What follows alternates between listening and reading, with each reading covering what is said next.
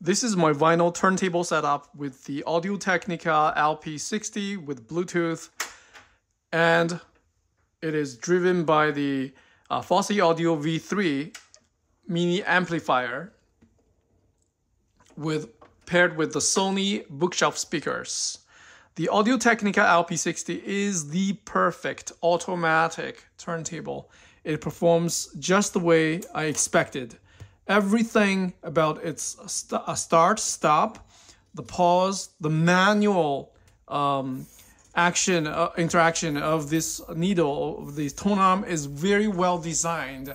I've been using this setup for a long time now. Recently added the amplifier. I'm gonna show you everything you need to know about this. You are hearing an audio sample from the bookshelf speakers from Sony as well. These are passive speakers. Now let me show you the operation of the LP60. You can use this button to raise or lower the tone arm. Once it's raised, you can move it to another location to skip the track and lower it again. There is no weight adjustment to worry about. It is just one single button operation. Once it's moved back to its original position, that record will stop spinning. You can press the button again to lower the tone arm. So it's sitting kind of secured here, but there is no bracket to really lock it down. There is a stop button and a start button. Once you press this button from its original position, it raises the tone arm, moves to the location, to the starting point, and drops the needle. Then the record starts playing. You can press stop, and it will return automatically to that position.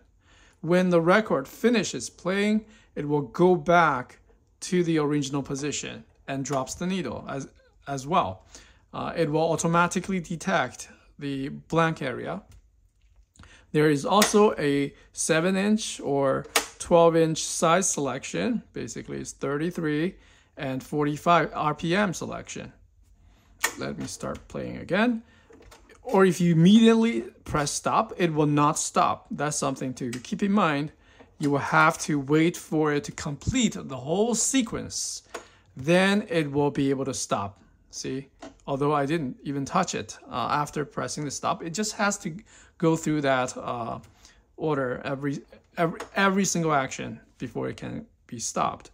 Then I can also do this. It will also automatically start. I wouldn't recommend it because you might want to use this raising feature as well, raising tone arm feature as well to make it start, then drop it because you know, a little hand movement could damage the needle or damage the record itself.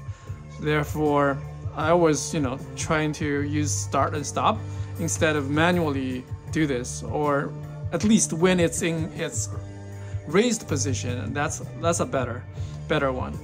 The speed setting 33-45, that probably need to be used in combination with this thing as well, with the size of the disc. Then there's a Bluetooth pairing and the adapter. I never use the the old kind of vinyl record, so I'm not even sure what is the appropriate way of using this piece. So I'm not going to talk about that. Probably I was wrong about the size selection as well. So usually we have 12-inch. The 7-inch, at least it will be able to detect it where the needle starts, I think, because it will be, the diameter of the disc will be smaller. So it will, I guess, when the starting point will not be here, it will be inside. I guess that is what this selection is for. And 33-45 is for older discs. It's spinning at a faster pace. So 45 needs to be used as it contains less information, it has to spin faster. Well, and coming back to the Fosi Audio amplifier, this thing is a fully analog. Let me move my camera here. It only has, it's designed for audiophiles. So you turn this knob to change the volume. That's it. Doesn't do anything else. There's no Bluetooth, no high or low, treble or bass adjustments. It's just very, very simple volume. That's it. The volume also serves as an on-off switch. I can turn it off, turn it on.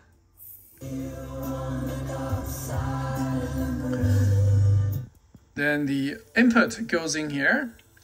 That's the line out from the turntable from Audio Technica. Let me stop the record from spinning so I can show you what's behind. Okay, put the dust cover back.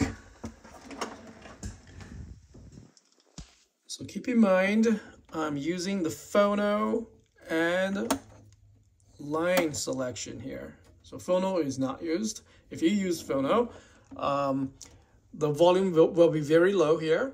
So it's not appropriate unless you have a phono preamp. That's more like a decoder, right? Equalizer. The audio out is analog out is a 3.5 jack. It's no RCA connection.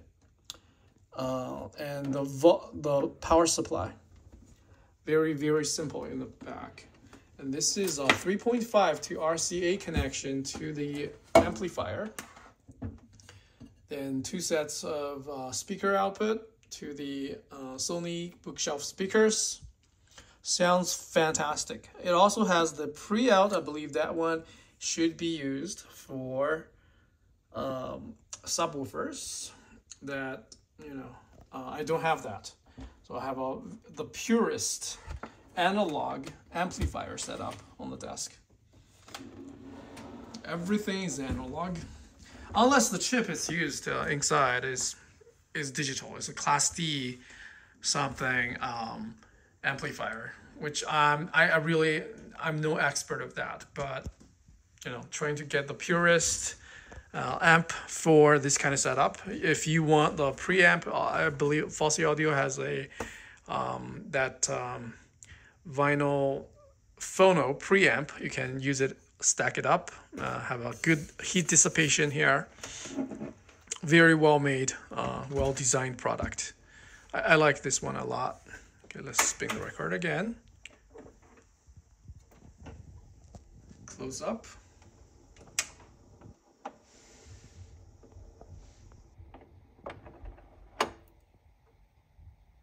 Yeah, works beautifully. Raise the arm, pick another song, drop the needle, turn on the volume. All right, thanks for watching.